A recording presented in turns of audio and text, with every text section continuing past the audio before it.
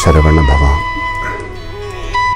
നിർവാണ മാതൃസ്മരണയോടെ, നിർവാണ പിതൃസ്മരണയോടെ, നിർവാണ ഗുരുസ്മരണയോടെ, നിർവാണ ഈശ്വരസ്മരണയോടെ നമ്മളെല്ലാവരും കൂടി നടത്തും സർവത്ര ദൈവീകമാണ്, ധാർമ്മികമാണ് കൈങ്കര്യങ്ങളും സർവ്വ ഉലകങ്ങൾക്കും സർവ്വചരാചരങ്ങൾക്കും എക്കാലത്തുക്കും வெற்றிக்கும் ஆனந்தத்துக்கும் சர்வ மங்களங்களுக்கும் ஆதாரமாக நிறைவா வாழ வேண்டும் என்று பிரார்த்தனை பண்ணிக்கொண்டு ஓம் சரவண பவா. Beloved devotees, with a complete thought of our mother, father, guru, God, whatever spiritual and divine and righteousness activities we undertake, let it benefit all the planes and all the living beings in terms of happiness, victory and all auspiciousness. ஆழமானதை உணர்ந்து ஐக்கியமாக இருந்து நல்ல அனுபவங்களை உயர்த்துவது மிகப்பெரிய சேவை. The biggest service is whatever the deep rooted, we must realize that, we must associate it with it and uplift it. That is the biggest service. நம்ம ஆழமா உணர்கிறோம்ல, அது ரொம்ப விசேஷம். We are understanding the deep meaning of it. That is very special. இந்த ஆழமான உறவு நமக்கு நிறைவா இருக்கணும். We need to have that a deep rooted relationship.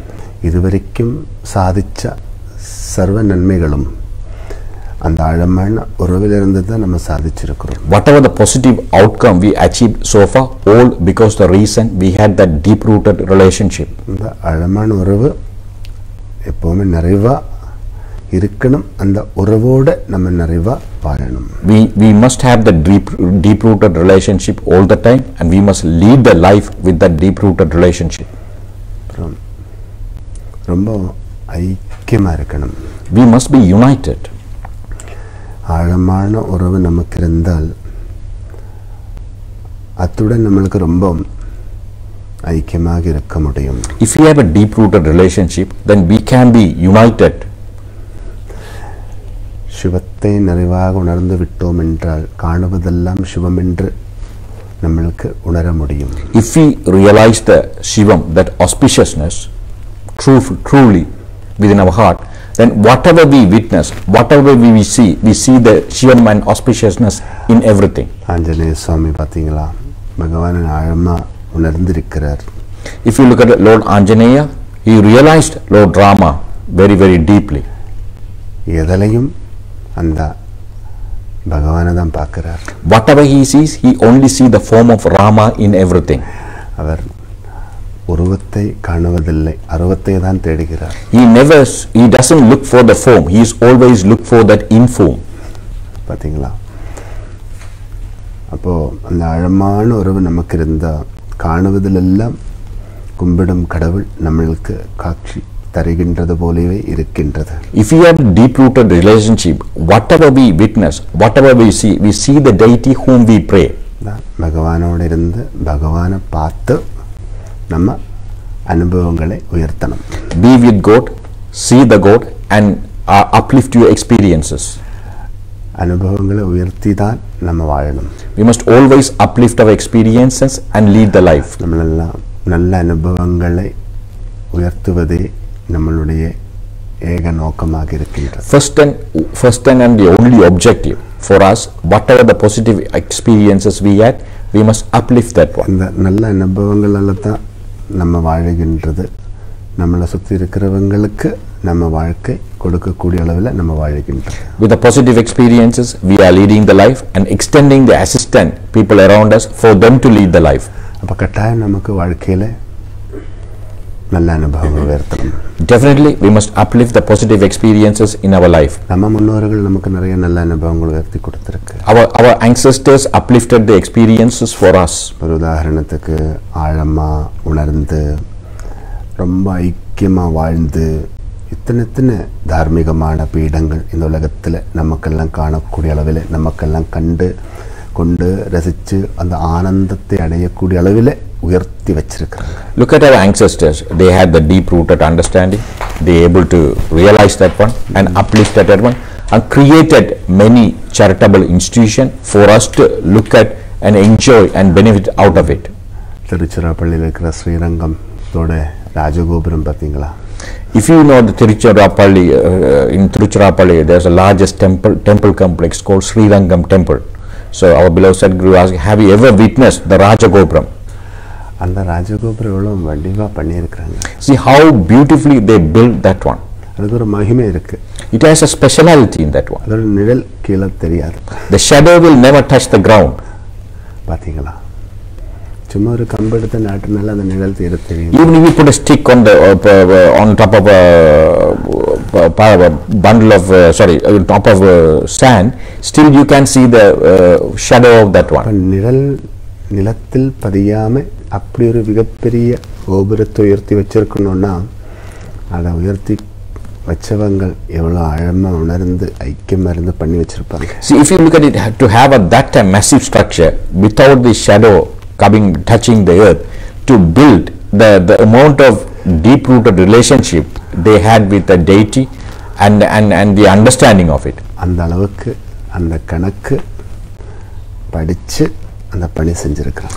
They able to master that engineering or structural engineering of that one. They absorb it and able to carry out that one. அதுதான் மகிமை. That is the speciality. இன்னைக்கு அந்த கோபுரம் பார்த்தீங்களா, எல்லாருடையும் கண்ணுக்கு குளிர்மை கொடுக்கும் விதம், உள்ளத்துக்கு ஆனந்தம் கொடுக்கும் விதம், கேட்கும் மரமெல்லாம் கிடைக்கும் விதத்தில் அது கொடுக்கக்கூடிய அளவில் நிறைவாக உயர்ந்து நிற்குது. Today also, if anybody visits Srirangam, when they look at that Koburam, the main structure, they can feel happy. It brings satisfaction to them, and whatever boon they ask, able to grant that one. சொல்வதுக்கு அநேகம் இருக்கு. இப்போ தஞ்சாவூர் பிரகதீஸ்வர சுவாமி கோவில் எவ்வளவு பிரமாதம். We have many histories. If we are going to tell that one, we won't have time for that one. Another example is Thanjavur Bragadishwara's temple. அந்த சந்நிதியில் இருக்கிற சிவலிங்கம் பார்த்தீங்கன்னா உலகத்தில் எங்கேயும் இருக்காது அப்படி ஒரு விசேஷமான. If you see the Sivalinga located in that temple, you will never see anything like that anywhere in the world.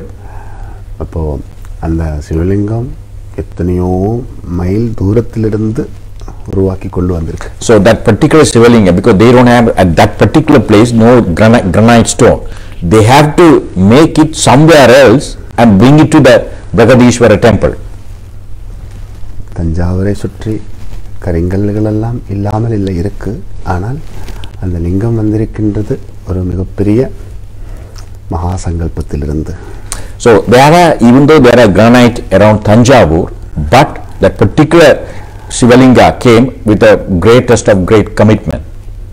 அது மாதிரி அந்த கோவிலோட மூலஸ்தானத்தினுடைய கோபுரத்தை பார்த்தாலும் ரொம்ப அதிசயமா இருக்கும். Even if you look at the Sanctum Sanctorum, even see there that structure, that Koburam, it's very special, and it is a wonder. நம்மளெல்லாம் என்ன நினைக்கிறோம்னா மன்னர்கள் தான் கோவிலை கட்டி வச்சிருக்கிறாங்கன்னு. Often we think that only the kings build the temple. மகான்கள் தான் கட்டி வச்சிருக்காங்க. Really speaking, it was built by saints and rishis. மன்னர்கள் அதுக்கான வசதிகள் எல்லாம் ஆயத்தப்படுத்தி கொடுத்தாங்க. Kings only provided the facilities for that one. ஆனா பேரெல்லாம் யாருக்கு கிடைச்சிருக்கு? But who took all the name? மகரிஷிகள் கட்டி வச்சிருக்குன்னு பெருசா யாரும் சொல்றது இல்ல. No one talk about the Maharishis. மன்னர்கள் கட்டி வச்ச கோவில் தான் சொல்றாங்க. The name ultimately goes to the kings. ஆனா அதுவும் சத்தியம் தான். But that is the truth. உண்மையான மன்னர்கள் யாரு? Who are the real kings? ரிஷி முனிவர்கள் தான். The rishis and saints are the real kings. தர்மத்தை உயர்த்தி பிடிச்சு தர்மம் எல்லோருக்கும் உள்வாங்குவதற்கு ஆதாரமான பணிகள் யாரெல்லாம் நிறைவாக வாழ்க்கையில் தேர்ந்தெடுத்திருக்கின்றோமோ அவங்களே உண்மையான மன்னர்கள். Who are the real king?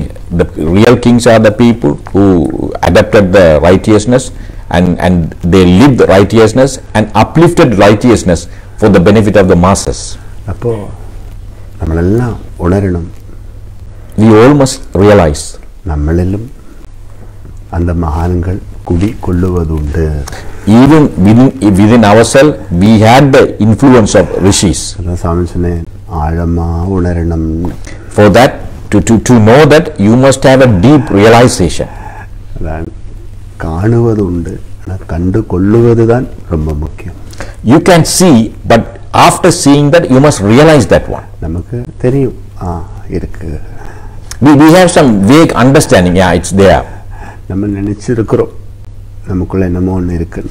We also have rough idea. There's something special within us.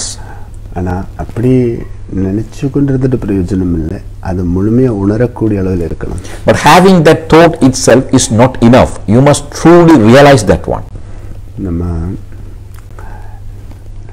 Driving சீட்டில் உட்காந்துட்டு ஸ்டேரிங் பிடிச்சா டிரைவர் ஆகாது, அது பழகி பழகி பழகி அதை உள்வாங்கினா தான் driver ஆகலாம். To drive a vehicle, just being seated on a chair and holding the steering wheel is not enough. You must undergo the training and you must have the appropriate, you need to pass the exam and get the license before you drive a vehicle on the road. நிறைய படிக்க வேண்டியிருக்கு, பல விதமான டெஸ்ட்டுகள் எல்லாம் pass பண்ணி தான் நமக்கு licence எல்லாம் கையில் கிடைக்குது. Say before you know how we get the licensing process is a very difficult thing. You need to go through number of hours of practical training. You have to do the theory exam. Finally, only after you satisfy all the criteria, only you became a driver. Licence பார்க்கறதுக்கு சின்ன ஒரு அட்டையில் எவ்வளோதான் இருக்கும். License is just like a credit card, a tiny piece of plastic. ஆனால் அது கையில் எடுக்கணும்னா அதுக்கு நிறைய வேலை இருக்குது. But to obtain that one, you need to undergo a lot of training. அதை வச்சுட்டு நம்ம எந்த பாதையில் வேணும்னாலும் நம்ம ஓட்டிக்கொண்டே போகலாம். With a license, you can drive your vehicle in any road you want. அந்த அறிவு தான், அந்த உணர்வு தான் அந்த வேலை நம்மளை செய்ய வைக்கிறது. That knowledge and that realization make us to perform that particular task. அதான் பாபா சொன்னேன், ஆழமா உணரணும். That is the reason our beloved Sadguru repeated again that you must have a deep realization. நம்ம ஈஸ்வர ஆராதனைகள் எல்லாம் நம்ம ரத்தத்தில் லயிக்கணும். Whatever the rituals and prayers we undertake, it must be get soaked into our blood. Anjaneya சுவாமியோட ரத்தத்தில் பகவான் ஸ்ரீராமன் லயிச்ச மாதிரி. It's like this Lord Rama merged with Lord Anjaneya. Even in his blood, in the blood flow, he can only think of Lord Rama. அது மாதிரி நம்ம ரத்தத்திலும் லயிச்சிருக்கு. அந்த லயிச்சு இருக்கிறத நம்ம நிறைவாக உணரணும். அந்த மார்க்கத்தை நம்ம பயணம் செய்யும்போது மேலும் நமக்கு நிறைய உணர்வதற்கென்று யோகங்கள் கூடும். அதையும் நம்ம உள்வாங்கிக் கொண்டே இருக்கணும். Beloved devotees, we know it is in our blood, but we must have the deep understanding about that one. When we travel on that path, we will get further and further experience to enforce that belief. பாபாவை இன்னைக்கு நீங்க சேவிச்சு கொண்டிருக்கிறீங்க. Today you are praying beloved Sadguru. Baba உங்களுக்குள்ள இல்லாம பாபாவை நீங்க சேவிக்க முடியும். Without having the thought of, or without having a realization of beloved Sadguru, you won't be able to pray. அந்த ஒரு அளவுக்கு நம்ம உணர்ந்து இருக்கின்றபடியாக தான் இவ்வளோ நேரத்தை எடுத்து இந்த சேவையை நம்ம உள்வாங்கி கொண்டிருக்கிறோம். At least you had some sort of a realization. That is the reason you allocated time and be seated and absorbing this wonderful service. நேத்திக்கும் தானே பாபாவை பார்த்தோம், நேத்திக்கும் தானே பூஜை பார்த்தோம், நேத்திக்கும் தானே சத்சங்கம் கேட்டோம். அப்போ இன்னைக்கும் நம்ம பார்க்கணும், கேட்கணும், Yesterday also படிக்கணும்னு ஆசைப்பட்டு இருக்கிறோம். Yesterday also you saw Baba. Yesterday also received his satsangam. Previous day, before that also you did. Why you want to do it today also? Minimum இந்த லாஸ்ட் 1 இயரா இடவிடாம ஒரே சத்சங்கம் ஒவ்வொரு நாள் பலமுறை கேட்டுக்கொண்டு அதை கொண்டு ஆனந்தம் கொள்றவங்க எத்தனையோ மக்கள் இருக்கிறாங்க. During the last 1 year, you have been listening to this satsangam for a long time. By you are listening that one and you are enjoying that and attain happiness with that one. நமக்கு நேரம் ஒன்றும் அவ்வளோத்துக்கு இதுக்கென்று ஒதுக்கி வைக்கிறதுக்கு இல்லை என்றாலும் செய்கிற வேலைகளோடு இதையும் one பண்ணி வச்சு அதையும் கேட்டுக்கொண்டு அந்த ஆனந்தத்தை அடைவது உண்டு தானே. Even though all of us we are time limited with all those pressure, still we switch on the device and whatever we do with that we are watching and listening the satsang also. அப்போ நமக்கு இதெல்லாம் நமக்குள்ள இருக்கு. Because we had that commitment, it's already in us, in ourselves. அதனால தான் அது விட்டு பிரியாம இருக்கு. That is the reason we don't want to go away from it. We don't want to separate from it. இது விட்டு பிரிய முடியாது. You will never let go of it. You can't separate yourself from this. நம்மளோட சென்ஸ்கள் எல்லாம் இதுக்கு சப்போர்ட்டிவா இல்லனாலும் கூட நம்மளுடைய சோல் இதுக்கு ரொம்ப ஐக்கியமா. Sometimes our senses may not cooperate with us, but our soul is fully attached with it. മനം തന്നെ അത് അങ്ങിങ്ങനെ ആടിക്കൊണ്ടിരിക്കും. It is mind. Mind is always wandering. ഹൃദയം ആടാതെ അത് அப்படியே ஐக்கியமா இருக்கு. But heart is always remain still. இதெல்லாம் ஹார்ட்ல தான் இருக்கு. These things are located in our heart. அதான் ஆஞ்சநேய சுவாமி ராமனை நினைச்சு கொண்டிருக்கல, ராமனை வச்சு கொண்டிருந்தார். That Lord Anjaneya never thought of, he didn't think of Lord Rama. He kept Rama in his heart. நினைக்கிறது மனம், வச்சுக்கிறது ஹிருதயம். Thought process in from our mind, having it is from our heart. உயிரோட தான் இருக்கு. But it is alive. உயிராக தான் இருக்கு. It is our life. உயிருக்காகவே இருக்கு. It is there for our life. அதான் ரத்தத்தில லயிக்கணும்னு சொன்னேன். That is the reason we say it should be merged with your blood. ரத்தத்தில லயிச்சது மனதால குழப்ப முடியாது. Whatever அதை துரத்த முடியாது. Whatever merge with the blood, whatever happen in the mind, whatever the whether it's positive or negative, can't influence that one. இப்ப நம்ம பிள்ளைகள் எல்லாம் நம்ம bloodல லயிச்சிருக்கு. All our children are from our blood. They are our blood. பிள்ளைகள் நம்ம bloodல லயிச்சிருக்கு. Same way, other way around. Children are in our blood. இது separate பண்ண முடியுமா? You can't separate that. Can you separate that one? சண்டை எல்லாம் வரும். There are many issues among family members. ஆனா சண்டை எல்லாம் வந்தாலும் இந்த பாஹ்யமான பிரிவினைகள் வந்தாலும் ஆந்தரிகமான பிரிவினைகள் வருவதில்லை தானே. Sometimes there may be temporary separation, but deep down still we love all of them. அந்த ரத்தத்தில் அது லயிச்சிருக்கு. Because it is in our blood. இப்ப நம்மளுடைய இந்த மாதிரி தெய்வீகமான சங்கல்பங்கள் எல்லாம் நம்ம ரத்தத்தில் லயமாயிருக்கு. All those divine commitment are already soaked in our blood. இதெல்லாம் இப்ப நீங்க இன்னைக்கு பாபாவை சேவிக்கிறீங்க, இதெல்லாம் உங்களுக்குள்ள இருந்து மாயாது மறையாது, இதெல்லாம் உயிரோடு கூடுவதுண்டு. Oh, today you are praying to our beloved Sadguru. It will never go away. It will never vanish. It will be merged with your life. இது எங்கிருந்து நீங்க இந்த குரல் கேட்டாலும் இது நான் கேட்ட குரல். Wherever you hear the voice of our beloved Sadguru, you immediately identify, this voice I listen. நம்மளுடைய எல்லா சென்ஸுகளும் இதை தேடிப்போம். All our 5 senses are only go toward that direction. பாத்தீங்களா? ஏன் காரணம் தெரியுமா? You know the reason? இது நமக்குள்ள லயமாயிருக்கு. Because it's merged with ourselves. அப்படி லயமானது அநேகம் உண்டு. There are many aspects like that which merge with ourselves. பூர்வ ஜன்மார்ஜிதமானது கூட நிறைய இருக்கு. Some of them are from our previous births. அதோட கண்டினியூவேஷன் தான் இப்போ நம்ம கனெக்ட் பண்ணி இருக்கிறதெல்லாம். Whatever we enjoy, whatever the connection we have, it's a continuation from our previous birth. அதுதான் நம்ம முன்னோர்கள சல்கர்மத்தோட இருங்கோ, அதுதான் நம்மளை வாழ வைக்கும், மேலும் வாழ வைக்கும்னு சொல்லியிருக்கு. That is the reason our ancestors always say we need to follow the tradition that always help us to lead the life. கர்மான்னு ஒன்னது நம்ம கூடவே வரும்னு சொல்றாங்க. The karma, whatever we do in our whichever birth, it always come with us, even whatever birth you take in future. பலவிதமான கர்மா இருக்கு. There are many type of karma. துஷ்கர்மா இருக்கு, சல்கர்மா இருக்கு. There's a karma as a result of positive action. There's a karma as a result of a negative action. இப்போ ஆஞ்சநேய சுவாமி சல்கர்மத்தோட இருந்தார். Because Lord Anjaneya always with a good karma, because he only performed positive actions. ஆனா ராவணன் துஷ்கர்மத்தோட இருந்தால் சல்கர்மத்தோட இருந்தார். King Ravana had both. He had a good karma as well as the bad karma. ரெண்டும் பண்ணிட்டு இருந்தார். He did both.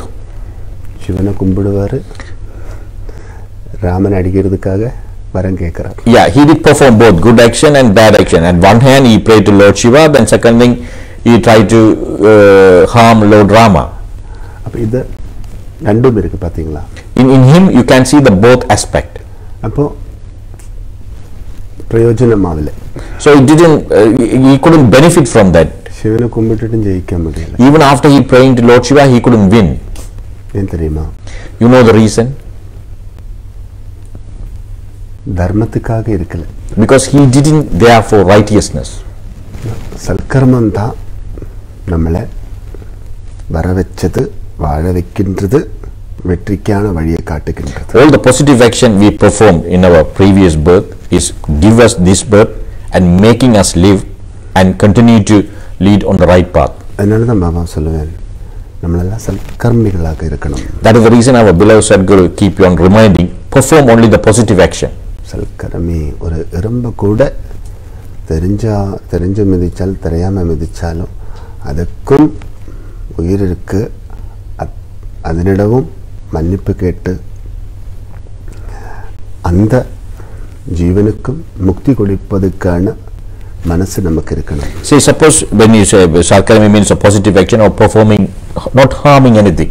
In this particular example, our beloved Sadguru explained.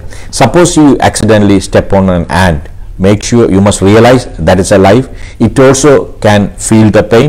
So ask forgiveness. And suppose if you accidentally killed it, pray for it to achieve salvation. நம்ம கும்பிடுவதே எதற்காக? விட்ட பிள்ளைகளுக்கு மன்னிப்பு கேட்பதற்காகவும் இனிமேல் பிள்ளைகள் விடாமல் நல்வழியில் வாழ்வதற்காக. The reason for our prayers is ask forgiveness for the sins we committed in the past and not to commit any further sins or mistake in future. பாவத்தை துரத்தணும், புண்ணியத்தை அடையணும். We must chase away all the sins and achieve the grace. காப்பாத்துங்கோ. Oh Lord, please protect me. ஆசீர்வதியுங்கள். Please bless me. நல்ல மார்க்கத்தை ஆசீர்வதிக்கணும். You must bless me with the right path. கஷ்டத்துக்கு காரணமான வழிகளிலிருந்து காப்பாற்றணும். Please protect me from the path which is going to give or which is going to cause harm to me. இதுதான் நம்ம செய்யற ஒவ்வொரு தெய்வீகமான கைங்கரியங்களுடைய கருத்து. This is the meaning of each and every divine activities we undertake. நல்லது செய்யும்போது கஷ்டங்கள் நீங்குவதுண்டு, நன்மைகள் கூடுவதுண்டு. When we perform positive action, all the negative effect will go away and the positive outcome will further enhance. இப்போ நம்மளோட ஜாதகத்தை பார்த்தாலும், ஜாதகத்தை பார்க்குறவங்க என்ன சொல்லுவாங்க? ஆச்சாரியர்கள் சொல்லுவாங்க, நீங்கள் கொஞ்சம் காலம் சரியில்லை, கொஞ்சம் ஜாக்கிரதையாக இருக்கணும். ஆனால் இந்த காலத்திலேருந்து நீங்கள் வெளியில் வரணும்னா கொஞ்சம் நல்லதெல்லாம் செய்யுங்கோ. நல்லதெல்லாம் செய்யும்போது உங்களுக்கு நல்ல வழி திறக்கப்படும். Often when you face challenging time in your life, you take a horoscope and go to astrologer. When they read the horoscope, often they say the time is not good for you, but you need to be very cautious, perform certain actions. If you do that one, you should be able to overcome these challenges. அப்போ இதிலிருந்து நம்ம என்ன புரிஞ்சுக்கணும்? What do we understand from this? நம்ம பரிகாரம் என்றது அது பிரார்த்தனையாக இருக்கட்டும், பூஜையாக இருக்கட்டும், எந்த ஒரு தார்மீகமான பணிகளாக இருக்கட்டும், 10 பேருக்கு உதவி செய்யக்கூடிய மனதாக இருக்கட்டும், 10 பேருக்கு உதவி செய்யக்கூடிய நிலைமையில் இருந்தாலும், 10 பேருக்கு உதவி செய்யக்கூடிய அந்த மார்க்கத்தில் நம்ம ஓடிக்கொண்டிருந்தாலும், உதவி பண்ணி கொண்டிருந்தாலும், எல்லா வித சல்கர்மங்களுடையும் நோக்கம் ஏகம். Say the remedy mean whether you do perform puja or whether you perform rituals or whether you extend your assistance to many or offer various other things, but every positive actions objective is only one. Bhagavane காப்பாத்துங்கோ. Oh God, please protect me. எதிலிருந்து நம்மளை காப்பாத்தணும் பகவான்? From which he need to protect us? நம்ம இருக்கிற நிலைமை நமக்கு ரொம்ப தெரியும். We all know our situation, our position, what we are in. அது இப்போ எல்லாருக்கும் தெரிஞ்சுக்கணும்னு கிடையாது. Not necessarily everybody should need everything, our private situation. நம்மளோட கூடவே இருக்கிறவங்களுக்கு கூட சில வேளையில நம்மளோட நிலைமை புரியாம போயிடும். At time even people very close to us don't understand what sort of state we are in. வருஷக்கணக்கா நம்ம கூடவே வாழ்ந்தவங்களுக்கு கூட நம்ம சில நேரத்தில் அனுபவிக்கிற நிலைமை தெரியாம போயிடும். Sometimes people who are very close to us may not understand what we undergo what we go through at that particular moment. தெரிஞ்சாலும் கூட சிலவங்க அதை கண்டுக்காம அப்படியே நடந்துட்டு இருப்பாங்க. Sometimes if people come to know we are facing challenges, they just ignore it. அது உன்னோட கர்மா, நீ அனுபவிச்சுட்டு போகணும்னு சொல்லுவாங்க. They just simply say that your karma, you must face it. ஒரு ஆறுதல் வார்த்தை கூட சொல்ல மாட்டாங்க. Sometimes you won't speak 2 or 3 words to calm us. அப்போ இந்த மாதிரி அனுபவங்கள் நமக்கு நிறைய வாழ்க்கையில் வந்து we had many experiences like this in our life. மேலும் வரலாம். It may come, we may get it in future also. அப்ப இந்த மாதிரி நிலைமையில எல்லாம் நமக்கு என்ன இருக்கு? சரணம். When we face these type of situation, where we can go and surrender. தான் பகவான்கிட்ட நம்ம கேட்கிறோம்ல. That is the reason we ask the God.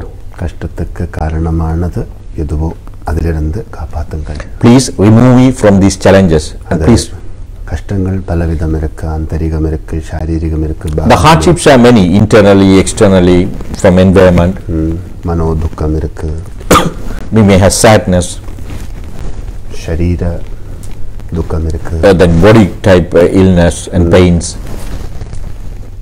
பலவிதமான குடும்ப துக்கம் இருக்கு, தொழில் துக்கம் இருக்கு. துக்கம் என்றது எல்லாத்திலிருந்து தான் உருவாகும். Sadness in family, sadness in job. That sadness can come from anywhere. சுருக்கமாக சொன்னால் சாப்பிட்ற சர்க்கரை கூட துக்கம் தான். Even at times if you consume the sugar, that may itself bring sadness to you. சர்க்கரை நல்லதாக இருக்குது. Sugar is tasty. அதை பற்றி நீங்கள் நல்லா படித்து பார்த்தீங்கன்னா சாப்பிட மாட்டீங்க. But if you read it properly, if you educate yourself the ingredients about the sugar and the effect, then you won't consume it. ஏன் தெரியுமா? You know why? அதை பார்க்கறதுக்கு வெள்ளையாக இருக்கு. Because it's in color is white. அந்த வெள்ளையான நிலைமைக்கு அது வந்ததுக்கு பல பேருடைய உதவிகள் எடுத்திருக்காங்க. To make it that white, there are many people involved in that process.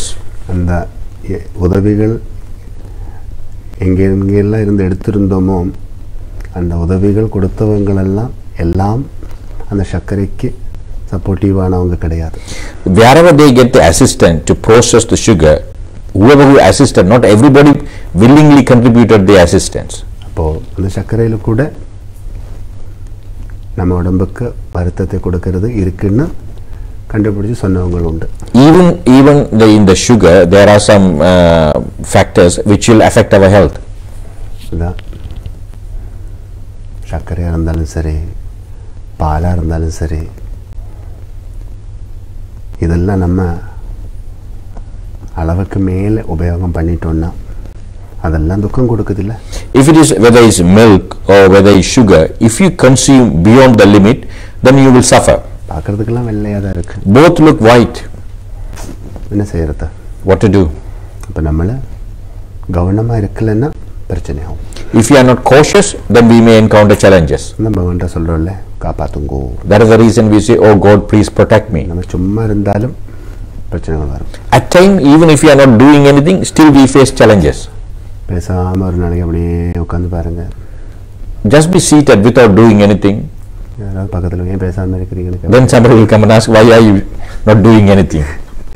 பேசணும் சொல்லுவாங்க, பேசாமல் இருக்கு. Suppose if you are active, they say, but don't be active.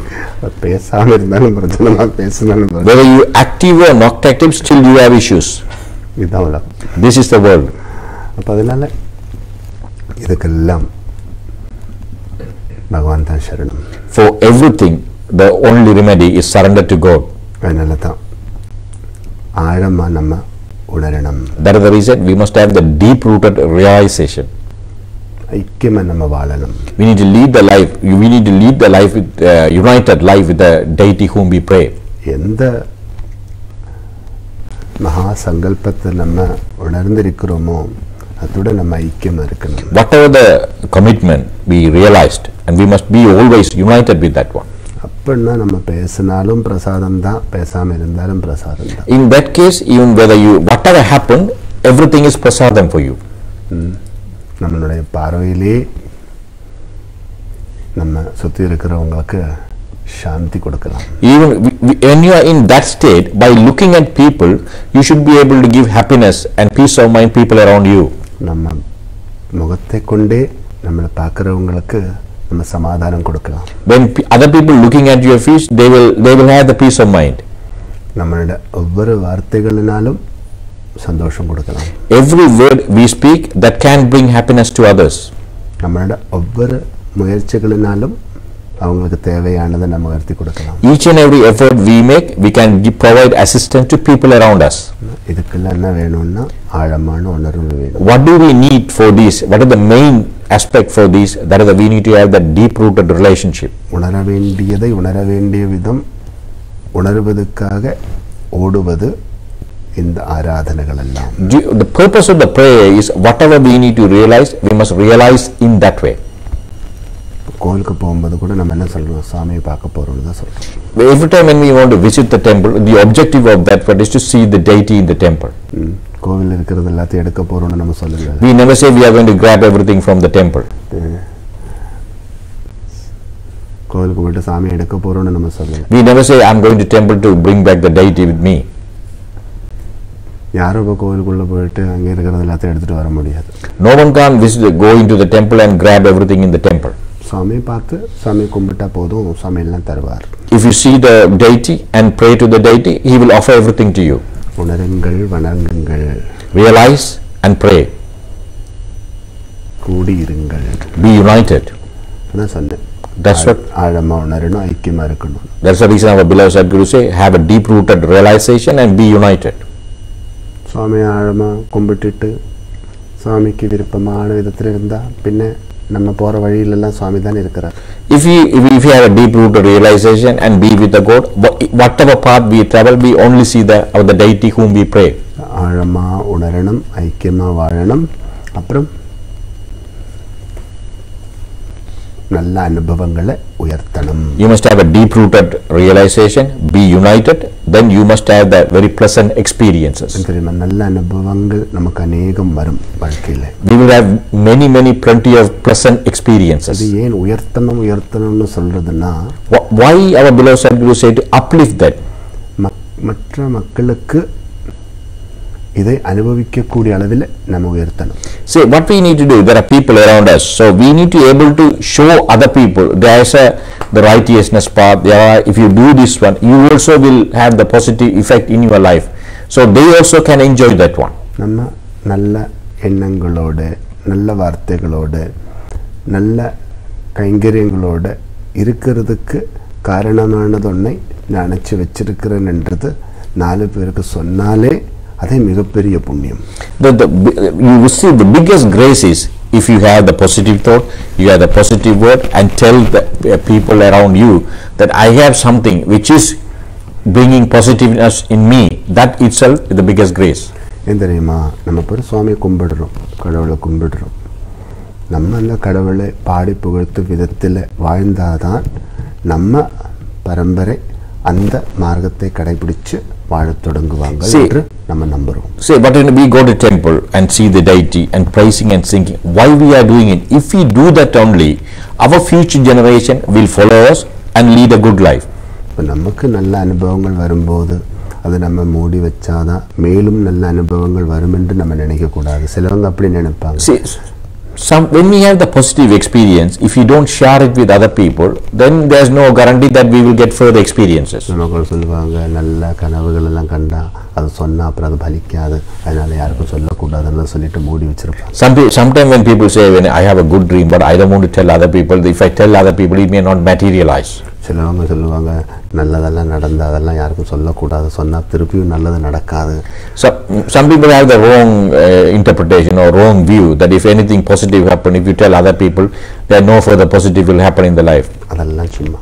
That there is no meaning in it. நீங்க நல்லது உங்களுக்கு நடந்தா அது 4 பேருக்கு சொன்னாதான் மேலும் உங்களுக்கு நல்லது நடக்கும். Beloved devotees, you must realize that one. If anything positive happen to you, share it with other people. Then only the similar experience will occur in future. இப்போ இந்த உலகத்தில் நல்லது கிடைச்சவங்களெல்லாம் அதை நல்லதை மூடி வச்சு ரகசியமாக வாழ்ந்துட்டு இருந்தோம்னா இந்த உலகத்தில் ஏதாவது காணக்கூடிய அளவில் நல்லது இருந்திருக்குமோ இந்த காலத்தில்? Beloved devotees, look at this one. If everybody hide their positive experiences, do we able to enjoy anything positive in this world? இப்போ எங்களுக்கு கிடைச்ச நல்ல அனுபவங்களை வச்சு தான் உங்களுக்கு நாங்கள் இந்த ரசங்களெல்லாம் தருகிறோம். Because our beloved Sadguru had some positive experience in life. With that one, he able to give the positive experience to us. ஒவ்வொரு மகான்களும் அதுதான் பண்ணியிருக்கிறோம். Each and every saint did that one. ஆழமா உணர்ந்து they had the deep realization. ஐக்கியமா வாழத் தொடங்கும் போது when they united with the deity and lead the life, வருகின்ற நல்ல அனுபவங்களை வச்சு தானே இவ்வளோ தார்மீகமான பணிகள் எல்லாம் செஞ்சுட்டு இருந்தோம். With the positive experience they had, they undertake all the righteousness activities. அப்போ நம்ம ஒரு நாளைக்கும் நமக்கு கிடைச்ச நல்லது 4 பேருக்கிட்ட சொன்னா இனிமேல் நல்லதுக்கு அது ஒரு தடையாயிடுமோன்னு ஒரு பயத்தில் நம்ம இருக்கக்கூடாது. Please do not fear. If you share your positive experience, that nothing will happen. அதுக்காக லாக்கரில் எவ்வளோ கோல்டு இருக்குது, டைமண்ட் இருக்குன்னெல்லாம் சொல்லணும்னு சொல்லலை, பேங்கில் எவ்வளோ இருக்குன்னெல்லாம் சொல்லணும்னு சொல்லலை, நல்ல அனுபவங்கள் சொல்லணும். Not necessarily you need to divulge all your wealth and everything in it until the last decimal, but only you need to share the positive experiences. எத்தனை வீடு இருக்கு, எத்தனை கார் இருக்கு, எத்தனை ஜுவல்லரி இருக்கு, எத்தனை டைமண்ட் இருக்குன்னு நம்ம பெருசா யாரும் சொல்ல மாட்டோம். Yeah, no need to divulge your personal wealth. அதெல்லாம் பெருசா சொல்லணும்னு சொல்லல, ஆனா நல்ல அனுபவங்களை கூறணும். But please share your positive experience. இப்போ நம்மளெல்லாம் இப்போ உதாரணத்துக்கு நாரத மகர்ஷி எடுத்து பாருங்க. இப்போ நாராயண சொல்றாரு. அவர் எப்பவுமே நாராயண லயமா இருக்கிறாரு. அந்த நாராயணனையும் சொல்லி கொண்டிருக்கிறார். நம்மளும் முருகன் கூட ஐக்கியமானா முருகா முருகா முருகான்னு சொன்னாலே அதை கேட்குறவங்களுக்கு கூட அந்த முருகனை காணும். Say if you look at Narada Maharishi, he only knows chanting Lord Narayana's name. Say Om Namo Narayana, Om Namo Narayana. We also sort of united with Lord Muruga. If we constantly say Muruga, Muruga, even people who doesn't know or have a vague understanding of Muruga wanted to see Muruga. நல்ல அனுபவங்கள் எப்பவுமே நம்ம உயர்த்தணும். We must always uplift the pleasant and positive experiences. Srirangam ராஜகோபுரம் போலே. It's like Srirangam Rajagopuram, which is one of the tallest structure. Thanjavur கர்ப்பகிரகம் போலே. Like the Santam Santorum is a Babaji temple in Tanjavur. இத மாதிரி எல்லாம் நம்ம வாழ்க்கையில அந்த அளவுக்குலாம் நம்மளால பெரிய ஒரு கோபுரம் எல்லாம் கட்டிட்டு நம்மள்ட்ட இருக்கிற தெய்வீகத்தை காட்ட முடியாது. ஆனா நம்மள்ட்ட இருக்கிற தெய்வீகத்தை காட்டக்கூடிய அளவில் நம்ம எப்பவுமே நல்ல அனுபவங்களை பாடி புகழ்த்தி கொண்டே வாழணும். Not necessarily we need to build the structures like Tanjavur or Srirangam, but at least the divinity that we have, we should be able to share that one and praise it and lead the life with it. அந்த கோபுர வாசல்ல போய் நின்று கும்பிடும்போது கிடைச்ச அந்த ஆனந்தம் நீங்க சொல்லலாம். But you can share the experience when you visited the temple, when you saw that Gopuram, you can share that experience. கோபுரம் கட்டி காட்ட நம்மளால முடியாது. But unfortunately we can't build the Gopuram. அந்த கோபுரத்தை கண்டு அதனுடைய மகிமையை கூறலாம் தானே. But you can witness that Gopuram and talk about it to other people. அதே மாதிரி நம்மளுக்கு எந்த அளவுக்கு அந்த தெய்வீகத்தை உணர்ந்து அந்த தெய்வீகத்தோட ஐக்கியமாக இருந்து வாழும்போது அந்த வாழ்க்கையிலிருந்து கிடைக்கிற நல்ல அனுபவங்களை நம்ம எப்பவுமே உயர்த்தணும். So when we realize the divinity and lead the life with the divinity, whatever the pleasant and positive experience we have, we must uplift and share it with other people. அது கூட நிறைய மக்களோட வாழ்க்கைக்கு ரொம்ப உதவியா இருக்கும். That will be helpful to many people. சுவாமி கிட்ட கூட நிறைய மக்கள் வருவாங்க. பல விதமான கஷ்டமான நிலைமையில இருக்கிறவங்க வருவாங்க. Many people visit our beloved Sadguru with different prayers and different. Many of them undergo many hardships. அப்போ எப்படி வர்றாங்கன்னு பார்த்தா அவங்க அந்த கஷ்டமான நிலைமையில் இருக்கும்போது அவங்களோடு நிறைவான நல்ல உறவு கொண்டாடுறவங்கள் பாபாவை பற்றி சொல்லி கொடுத்து தான் அவங்க எங்களை தேடி வருவாங்க. So how are these new devotees coming? So when they undergo these hardship, many people who are close to them, who are their well-wishers, inform about Swami to them. As the result, they visited our beloved Sadguru.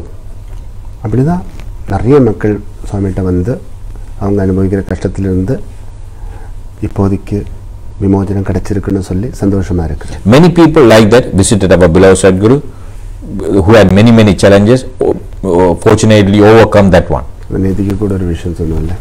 Yesterday also our beloved Sadguru in Satsang, he told about a gentleman who was on the ICU, was almost died. அவங்க ஒரு கஷ்டமான சிச்சுவேஷன்ல இருந்தப்போ அந்த குடும்பத்தில் இருக்கிற ஒருவர் அவங்களுக்கு எங்களை உணர்த்தி கொடுத்தது. When they were undergoing this challenging situation, one of them in their family able to told Swami and make them come here. இத மாதிரி நிறைய இருக்கு. There are many stories like this. அதனால நம்மளெல்லாம் வாழ்க்கையில அந்த தெய்வீகத்தை உணர்ந்து தெய்வீகத்தோடு இணங்கி பயணம் செய்கின்ற போது நம்மளை தேடி வருகின்ற நன்மைகள் எதுவோ அதை உயர்த்தி பிடிச்சு அதை உலகத்துக்கே உதவும் விதத்தில் காட்டி கொடுப்பது ரொம்ப நல்லது.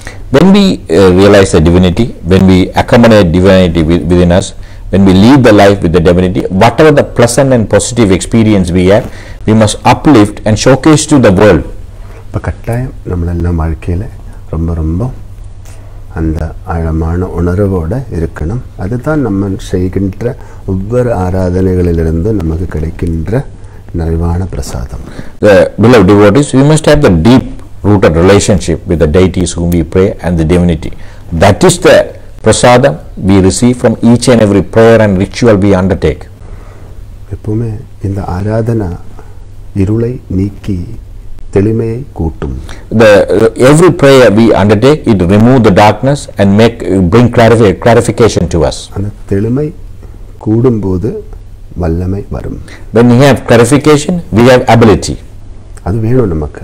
We need that ability. வல்லமையோடு இருக்கணும். We must always lead the life with ability. அதுதான் நம்ம எடுக்கிற முயற்சிகளுக்கெல்லாம் வெற்றிகள் தருகிறது. The ability will bring victory to each and every effort we take. அதனால தான் ஆராதனையில இருக்கிறோம். That is the reason we are in the prayers. கும்பிடுங்கோ. That is the reason our beloved Sadguru keep on repeating, please pray. நிறைவா உணருங்கள். Realize in full. ஆத்மார்த்தமா ஒன்று கூடுங்கள். Be united soulfully. ஐஸ்வரியத்தை எல்லாம் பாடி புகழ்த்துங்கள். Praise and sing your prosperity.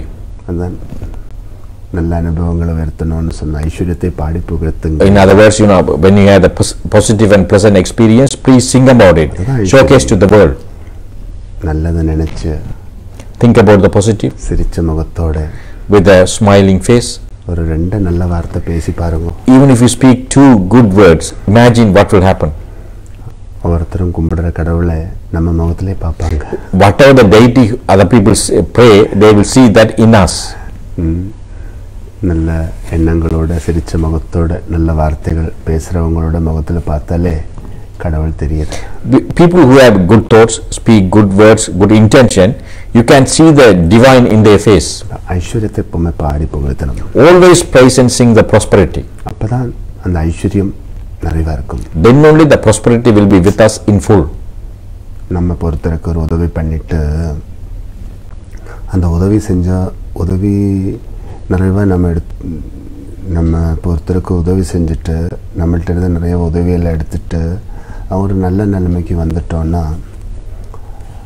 அந்த நல்ல நிலைமைக்கு வந்ததுக்கு காரணமான நம்மளோட உதவிகளை எல்லாம் மூடி வச்சு என்னோட திறமையினால தான் நான் மேலே வந்திருக்கிறேன் என்று அவர் சொன்னா நமக்கு எப்படி இருக்கும்?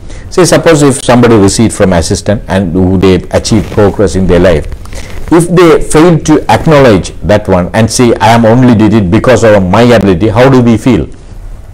கஷ்டமா தான் இருக்கும். We will find it difficult to accept that one. நன்றி இல்லாம இருக்கிறார் என்று சொல்லுவோம். Often we say he is ungrateful. அப்போ அந்த மாதிரி வந்தா எப்படி இருக்கும்? கஷ்டமா இருக்கும். If we come across that sort of a situation, definitely it will put us in an uncomfortable situation. வாழ்க்கையில இந்த அளவுக்கு உயர்ந்து வந்திருக்கிறோமா? இந்த அளவுக்கு நம்ம உயர்ந்து வாழ்வதற்கு காரணமானவங்களை எல்லாம் வணங்கணும், வாழ்த்தணும், அவங்களையும் நிறைவா வாழ வைக்கணும். See, we achieved a progress and a certain level in our life, but it didn't happen purely by us. Many people assisted us to reach that position. Therefore, we must always pray and praise and make sure we help them to lead the life. நம்ம எல்லாரையும் இந்த ஒரு நல்ல நிலைமைக்கு உயர்த்தி கொண்டு வந்திருக்கின்றது கடவுள். Who brought us to this level? It is the God, that divine brought us to this level. கடவுளை பார்க்கணும். You must see the God. கடவுளை வணங்கணும். You must pray to the God. கடவுளுக்கு சேவை பண்ணணும். You must offer service to God. மேலும் கடவுளால கிடைக்கிறதெல்லாம் நல்லா வச்சுக்கணும். Whatever you receive in future by the grace of God, you must look after that one. வச்சிருக்கிறதை கொண்டு வேதனை அனுபவிக்கிறவங்களுக்கு உதவி செய்யணும். With whatever you have, please extend your assistance to many who are undergoing sufferings. வேதனை அனுபவிக்கிறவங்க நம்மளை வாழ்த்தும் போது நம்மளால கிடைச்ச உதவிகளினால அவங்க நல்ல ஒரு நிலைமைக்கு வரும்போது அவங்க நம்மளை வாழ்த்தும் போது நம்ம என்ன கூறணும் தெரியுமா? Bhagavan Sharanam, Bhagavan Sharanam. When people receive from assistance, when they overcome their challenges, when they thank us and praise us, what you need is, oh Lord, I am surrendering to you. நம்ம அதெல்லாம் பெருமை கொண்டாடக்கூடாது. You should not be proud of that one. சில நேரத்தில் அந்த மாதிரி மாயங்கள் எல்லாம் நம்மளை வந்து கட்டி போட்டுடும். At time that sort of illusion will come to tie us up. அப்போ ஆணவம், அகங்காரம் இதெல்லாம் வரும் நமக்கு. Then when we have arrogance, then we may become arrogant. எல்லாமே பகவான்கிட்ட ஒப்படைச்சிடணும். You must surrender or hand over everything to the Lord. எத்தனை பொன்னாட நம்ம தோளில் வந்து விழுந்தாலும் எல்லாம் பகவான்கிட்ட ஒப்படைச்சிடணும். Please offer however many shoal you are receiving for all the positive action you are undertaking. எல்லாம் நாரத மகர்ஷி மாதிரி Narayana Narayana. Like Narada Maharishi surrender everything to Lord Narayana. பல சபைகளிலிருந்து நாரத மகர்ஷியினுடைய பெருமையை கொண்டு நாரத மகர்ஷியை வாழ்த்துவாங்க. அப்ப நாரத மகர்ஷி என்ன சொல்லுவாரு? Narayana Narayana. In many royal court, the people praise and sing about Lord Narayana, but what Lord Narayana says, Narayana Narayana. Narada மகர்ஷிக்கு பெரிய எல்லா தேவசபைகளில் ஒரு பெரிய ஸ்தானம் இருக்கு, தேவகுரு. Because Narada Maharishi is considered to be as a Devaguru, so he always occupy a highest position in all those royal courts. எந்த சபைக்கும் அவர் வருகின்ற போது அந்த சபையெல்லாம் எழும்பி நின்று அவரை வாழ்த்தும், தேவகுருவே தேவகுரு. Whichever celestial court he visits, wherever he goes, everybody stand up and welcome him. மகர்ஷியே எல்லோரும் எழும்பி நின்று வாழ்த்தும் போது மகர்ஷி யாரை வாழ்த்துகின்றது? When he visit the celestial court, when everybody in the court stand up and praise and sing and welcome Lord Narada Maharishi, whom he is praising? மகர்ஷியாக இருந்து மக்களுக்கு தொண்டு செய்வதற்கு காரணமான ஒரு மகரிஷி இருக்குல்ல, Narayana Narayana. Maharishi being Maharishi and able to offer his assistance to masses, there's a Maharishi above that. Who is that? That is Narayana Narayana. அப்போ பேரும் பெருமையும் எல்லாம் நம்மளை ஆளாக்குனவங்களுக்கு தான் கொடுக்கணும். We must give all the fame and name should go the people who made us. நம்ம ஆளுவதுண்டு, நம்ம ஆளுவதற்கு காரணமான ஆளுவது எதுவோ அதைதான் நம்ம ஆழமா அறிந்து அத்துடன் கூடி வாழணும். We may be the ruler, but something within us help us to do that one. We must realize that one. We must unite that one and lead the life with it. பகவான் சரணம், பகவான் சரணம். That is in simple word. If you want to say, I am surrendering to you, God. உலகமெல்லாம் ஜெய் ஆஞ்சநேயான்னு வாழ்த்தும் போது ஜெய் ஆஞ்சநேயா ஜெய் ஆஞ்சநேயான்னு உலகமெல்லாம் வாழ்த்துக்கிறோம். ஆனா அந்த ஆஞ்சநேயன் என்ன சொல்றார்? Jai Sriram Jai Sriram. Entire world says Jai Hanuman. That means all Hanuman, victory to you. But what Lord Hanuman says, Jai Shri Rama, Rama, the victory to you. ஹனுமானுக்கு தெரியும் ராமர் தான் ஜெயிச்சிருக்கிறார், ராமனால தான் ஜெயிச்சிருக்கிறோம். Hanuman knows the victory belongs to Rama, and because of Rama only he achieved victory. இதெல்லாம் ராமனால தான். Everything because of Lord Rama. எல்லாம் ராமனுக்காகவே. Everything for Lord Rama. அப்பதான் ராமனுக்குள்ள இருக்கிறார். Then he realized that Rama within himself. அதனால தான் நம்மளெல்லாம்